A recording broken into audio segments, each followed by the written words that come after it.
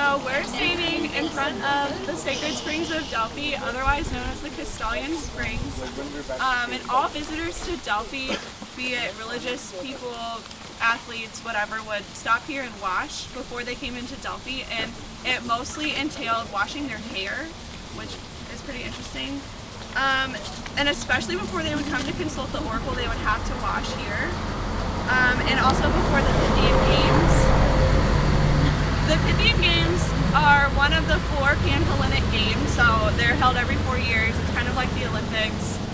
And so the water flows from here down into the gymnasium where the athletes train, and they would use it like to shower before the games and stuff.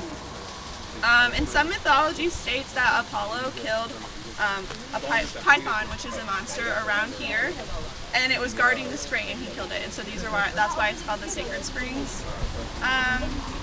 So Pythia, who's the priestess that we saw up in the oracle, she also purified here, and poets would come here, like Lord Byron. It's stated that he came here to get inspiration, and like I mentioned, it's also referred to as the Castalian Springs.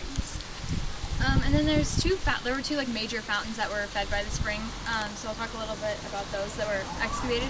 So the first one was the Archaic Fountain, and it was built around the 6th century BCE, I believe. And the basin was lined in marble, so it's pretty fancy. And it was fed by a short aqueduct, and then it had like a lion head at the spout, so that's how you could tell. And then there was also the Roman fountain, which was built later, the 1st century BC. And it had spaces for votive offerings to Nymph Castalia, which are the holes you see back there.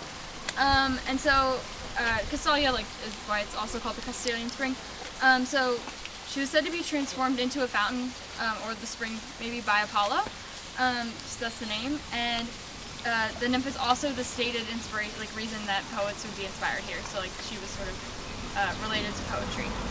And the site was excavated in 1878 and then again in 1960 by Greek archaeologists, because one of the fountains was lower and one of the fountains was higher, so they sort of made their way to that.